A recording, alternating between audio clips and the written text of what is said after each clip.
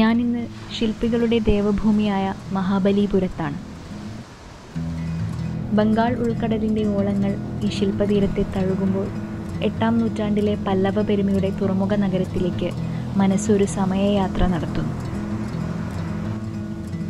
നൂറ്റാണ്ടുകൾക്ക് ശേഷവും ആ മഹത്തായ കാലഘട്ടത്തിൻ്റെ നിശബ്ദ സാക്ഷ്യം വഹിക്കുന്ന ഏക ശില്പകലകളും തീരക്ഷേത്രങ്ങളുമാണ് നമ്മളിന്ന് കാണാൻ പോകുന്നത്. സൂര്യോദയം ആസ്വദിച്ച് സ്മാരകശിലകൾ ലക്ഷ്യമാക്കി ഞാൻ നടന്നു. ഈ ബീച്ചിൽ നിന്നും ഏകദേശം 1 കിലോമീറ്റർ അകലെയാണ് ഭൂരിഭാഗം ശിലകളും സ്ഥിതി ചെയ്യുന്നത്.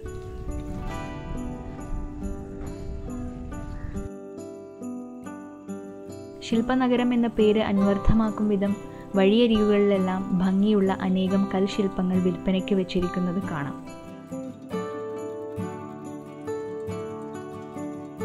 പല്ലവകാലത്തെ ശില്പികളുടെ ഇന്നത്തെ പിന്മുറക്കാരുടെ മികവാർന്ന കരവൈഭവം. ലിഖിതങ്ങളനുസരിച്ച് പല്ലവ രാജാക്കന്മാരായ മഹേന്ദ്രവർമ്മൻ ഒന്നാമനും അദ്ദേഹത്തിൻ്റെ മകൻ നരസിംഹവർമ്മനും തുടങ്ങിവെച്ച ശില്പ പാരമ്പര്യമാണ് ഇവിടെ കണ്ടെത്തിയ അത്ഭുത സ്മാരകങ്ങൾ. യുനെസ്കോയുടെ ലോക പൈതൃക പട്ടികയിൽ ഇടം നേടിയ മഹാബലിപുരത്തെ സ്മാരകശിലകൾ ആർക്കിയോളജിക്കൽ സർവേ ഓഫ് ഇന്ത്യയുടെ സംരക്ഷണത്തിലാണ്. സന്ദർശനത്തിന് ഇന്ത്യൻ പൗരന് 35 രൂപയാണ് ടിക്കറ്റ്. ഓൺലൈനായാണ് ടിക്കറ്റ് എടുക്കേണ്ടത്. സന്ദർശന സമയം 10 മണി മുതൽ 5 മണി വരെയാണ്. അതുകൊണ്ട് തന്നെ അകത്ത് കടക്കാൻ ഒരു വലിയ കാത്തിരിപ്പ് എനിക്കും എന്നെപ്പോലെ അതിരാവിലെ ഇവിടെ എത്തിച്ചേർന്ന മറ്റു സന്ദർശകർക്കും വേണ്ടി വന്നു. ഒടുവിൽ കവാടം തുറന്നു. ഞാൻ അകത്ത് കയറി. ആദ്യം കണ്ടത് അർജുനാസ് penance and decent of the Ganges ആണ്, അഥവാ അർജുനൻ്റെ തപസ്സും ഗംഗാ അവരോഹണവും. ഒരു വലിയ പാറക്കെട്ടിൽ പുരാണകഥ കൊത്തിവെച്ചിരിക്കുന്നു. കൂറ്റൻ ശിലാചിത്രത്തിൽ ദേവീദേവന്മാരുടെയും മനുഷ്യരുടെയും മൃഗങ്ങളുടെയും നാഗജല ദേവതകളുടെയും രൂപങ്ങൾ സ്വരച്ചേർച്ചയോടെ സമ്മേളിക്കുന്നു. ഈ പാറക്കെട്ടിന് സമീപം തൂണുകളോട് കൂടിയ ഗുഹാസദൃശ്യമായ ഒരു മണ്ഡപം കാണാം.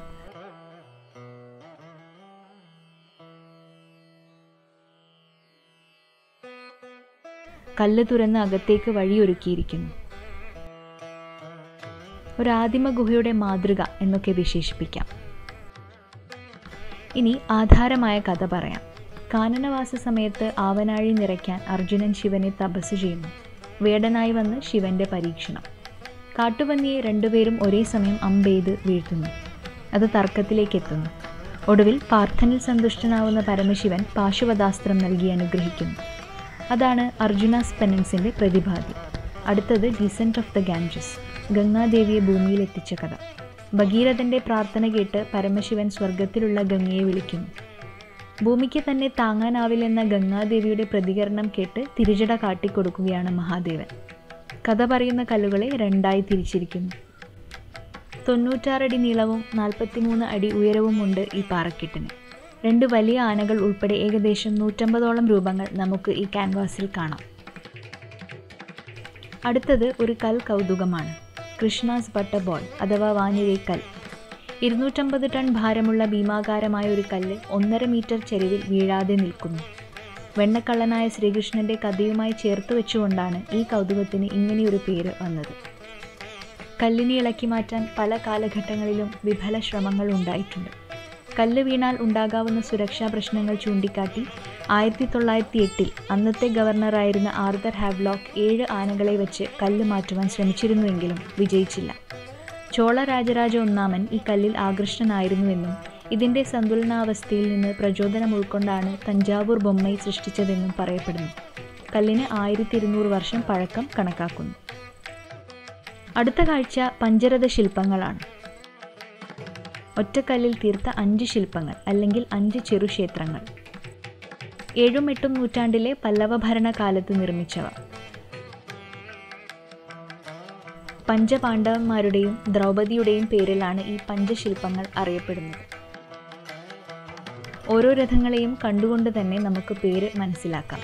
കൂട്ടത്തിൽ ഏറ്റവും വലിപ്പമുള്ളതാണ് ഭീമരഥം. അസ്ത്രവിദ്യയുടെ കൃത്യത കൊത്തുപണിയിൽ ചേർത്ത അർജുനരഥം. നകുലൻ്റെയും സഹദേവൻ്റെയും പേരിൽ ഒരു രഥമാണ് കൊത്തിവെച്ചിട്ടുള്ളത്. അതാണ് കൂട്ടത്തിൽ ഏറ്റവും ചെറുത്. അർജുനരഥത്തോട് സാമ്യമുള്ള യുധിഷ്ഠിരൻ്റെ ധർമ്മരാജരഥം. ദ്രൗപദി രഥം ഇതിൽ നിന്നും വ്യത്യസ്തമായി നിൽക്കുന്നു.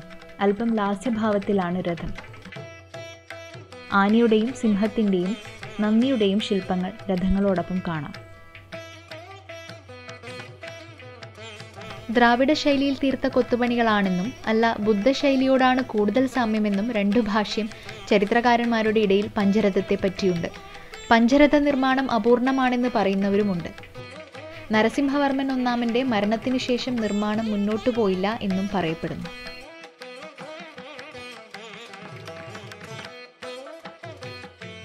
അടുത്തത് ഒരു തീരക്ഷേത്രമാണ്. ബംഗാൾ ഉൾക്കടലിൽ തീരത്ത് ആദ്യ സൂര്യകിരണം പതിക്കുമാറ് നിലയുറപ്പിച്ചിരിക്കുന്ന ഷോർ ടെമ്പിൾ.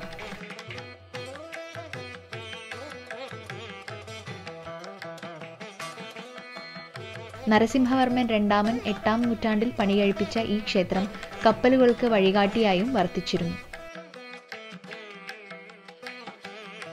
ഷോർ ടെമ്പിൾ ഉൾപ്പെടുന്ന ക്ഷേത്രഗണങ്ങളെ 7 പഗോഡാസ് എന്ന് മാർക്കോപോളോ അടക്കമുള്ള ചില വിദേശ സഞ്ചാരികൾ അവരുടെ വിവരണങ്ങളിൽ പരാമർശിച്ചിട്ടുണ്ട്.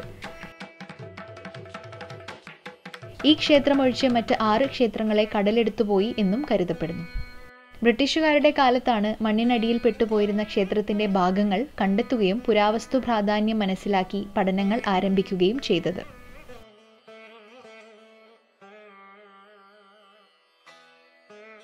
മഹാവിഷ്ണുവിനും പരമശിവനും ക്ഷേത്രത്തിൽ സ്ഥാനമുണ്ട്. കല്ലുകൾ പാകി ഭംഗിയായി ഇടനാഴി ഒരുക്കിയിരിക്കുന്ന ക്ഷേത്രാങ്കണം, നിരനിരയായി നന്ദി പ്രതിമകൾ. തീരക്ഷേത്രമായതിനാലാകാം സാധാരണ കാണാറുള്ള കൂറ്റൻ ചുറ്റുമതിൽ ഈ ക്ഷേത്രത്തിലില്ല.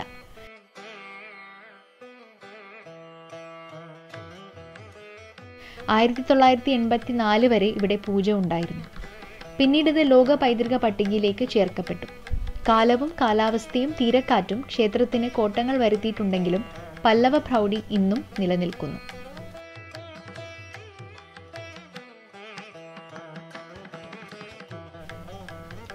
അടുത്തത് കൃഷ്ണരഥ.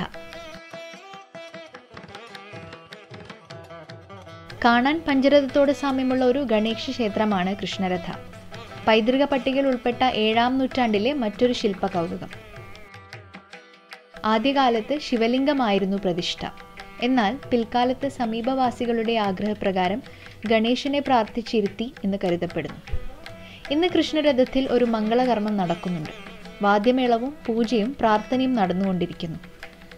പഞ്ചരഥ നിർമ്മാണത്തിന് മുൻപേ ഈ ക്ഷേത്രം നിർമ്മിച്ചിട്ടുണ്ടാകും എന്നാണ് സ്ഥിരീകരണം ഇല്ലാത്ത അനുമാനം. ശ്രദ്ധേയമായൊരു കാര്യം പഞ്ചരഥങ്ങളെ അപേക്ഷിച്ച് കൃഷ്ണരഥത്തിന്റെ നിർമ്മാണത്തിൽ കൂടുതൽ പൂർണ്ണതയുണ്ട് എന്നതാണ്.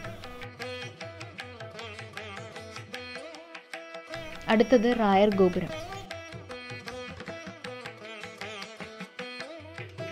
പേരിലെ ഗോപുരം ഈ സ്മാരക സൗധത്തിന് ഇല്ല. ശില്പഗോപുരത്തിന്റെ പണി പൂർത്തിയാക്കാൻ പല്ലവർക്ക് കഴിഞ്ഞില്ല. എന്ത് പ്രതിസന്ധിയാണ് നിർമ്മാണഘട്ടത്തിൽ വന്നതെന്ന കാര്യത്തിൽ വ്യക്തതയില്ല. മറ്റു ശില്പങ്ങളിലും അപൂർണത കാണാം എന്ന വസ്തുത ഓർമ്മിക്കുക. റായർ എന്ന വാക്കിന്റെ അർത്ഥം സ്വർഗവഴി എന്നാണ്. ഒരുപക്ഷെ ഈ ശില്പസൗധ സ്വർഗത്തിലേക്കുള്ള കവാടം എന്ന രീതിയിലായിരിക്കാം റായർ ഗോപുരം നിർമ്മിച്ചത്. കൊത്തുപണികളാൽ ചുറ്റപ്പെട്ട ദൃഢമായ മതിൽക്കെട്ടും അതിന് നടുവിൽ ഗോപുരം സ്ഥാപിക്കാൻ പാകിയ കൽത്തൂണുകളുമാണ് കാഴ്ചയിൽ റായർ ഗോപുരം. ചരിത്രകാരന്മാർക്ക് ഈ ഗോപുരത്തിന്റെ പേര് സംബന്ധിച്ചോ ശില്പഘടന സംബന്ധിച്ചോ വ്യക്തമായൊരു നിഗമനത്തിലെത്താൻ ഇതുവരെ സാധിച്ചിട്ടില്ല.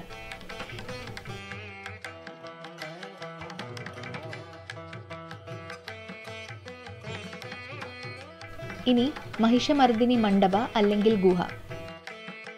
മഹിഷാസുരമർദിനി രൂപത്തിലുള്ള ദുർഗാദേവിയെ പ്രതിനിധാനം ചെയ്യുന്നു. യമപുരി എന്നും വിളിപ്പേരുണ്ട്. മുന്നിൽ തൂണുകൾ കാണാം. ആദ്യകാലത്ത് മുകളിൽ മേൽക്കൂര ഉണ്ടായിരുന്നിരിക്കാം.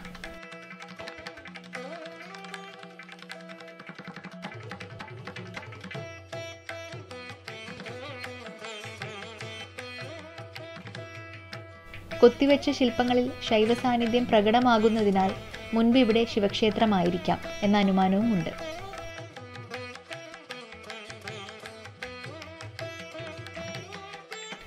ബ്രഹ്മവിഷ്ണു മഹേശ്വരന്മാർ 3 അറകളിലായി കുടികൊള്ളുന്നു എന്ന് വിശ്വസിക്കപ്പെടുന്നു.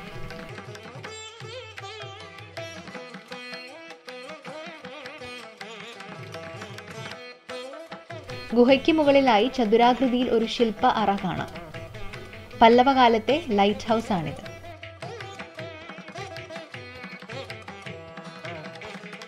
ഇന്ത്യയിലെ ആദ്യത്തെ ലൈറ്റ് ഹൗസായി നമുക്കിതിനെ വിശേഷിപ്പിക്കാം.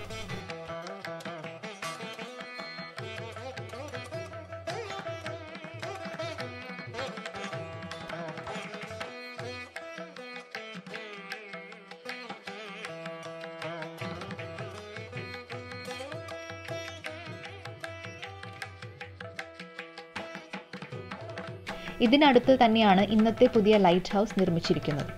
2013 ശേഷമാണ് സഞ്ചാരികൾക്ക് വേണ്ടി ലൈറ്റ് ഹൗസ് സജീവമാകുന്നത്. 1904 ഈ പുതിയ ലൈറ്റ് ഹൗസിന്റെ നിർമ്മാണം പൂർത്തീകരിച്ചത്.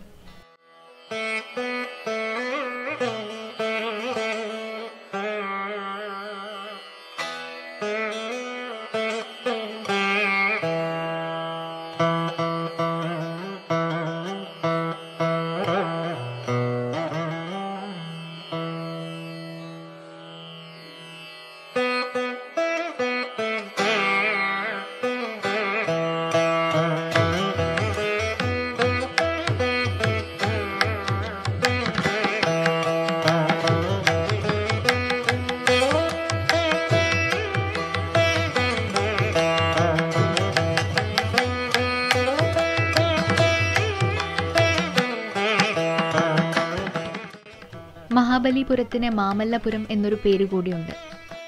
നല്ലൊരു മല്ലഗുസ്തിക്കാരനായ നരസിംഹവർമ്മൻ I മാമല്ലൻ എന്നും വിളിച്ചിരുന്നു.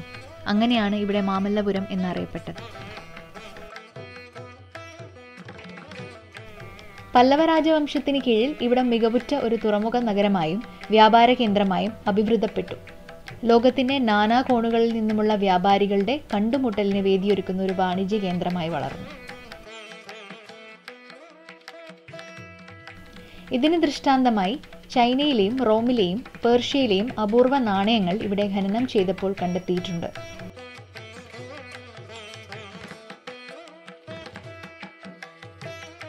പ്രശസ്ത ചൈനീസ് സഞ്ചാരിയായിരുന്ന ഹുവൻസാങ്ങും ചരിത്രകാരനായ ജെയിംസ് ഫെർഗ്യൂസണും ഈ പ്രാചീന തുറമുഖ ശില്പതീരത്തെക്കുറിച്ച് അവരുടെ വിവരണങ്ങളിൽ വിശദമായി പരാമർശിച്ചിട്ടുണ്ട്.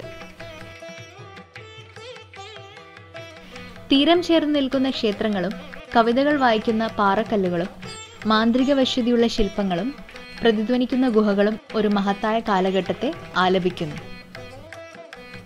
അങ്ങനെയാണ് ഒറ്റ വാക്യത്തിൽ മഹാബലിപുരത്തെ നമുക്ക് വിശേഷിപ്പിക്കാൻ പറ്റുക.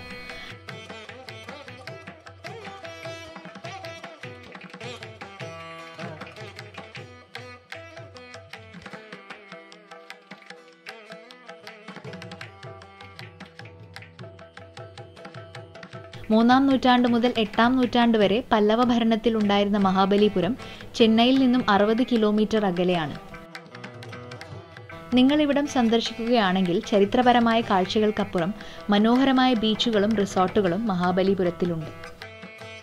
ഇന്നിൻ്റെ എല്ലാ സുഖ സൗകര്യ വിനോദങ്ങളും ആസ്വദിച്ചുകൊണ്ട് തന്നെ ഇന്നലെയുടെ ആത്മാവ് തൊട്ടറിയാം.